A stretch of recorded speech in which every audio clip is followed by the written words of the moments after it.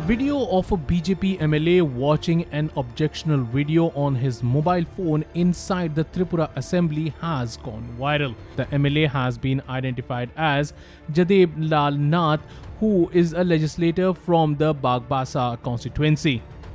In the viral video, which is now spreading like wildfire and has brought a huge embarrassment to the Saffron party, the MLA is caught watching the objectionable video on his mobile phone as there is a discussion related to the state budget going on in the assembly. After the video went viral, the BJP said that they will seek clarification from the MLA over the incident. Meanwhile, a show cause notice has been issued to Nath by the BJP. The opposition is coming down hard on the ruling party after the incident, with the leader of the opposition Animesh Tebram demanding appropriate action against the legislator.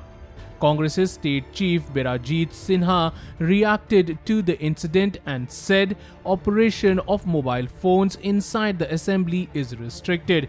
We should all concentrate on the proceeding and the business of the house. Despite this, Nath watched objectionable videos damaging the reputation of the house.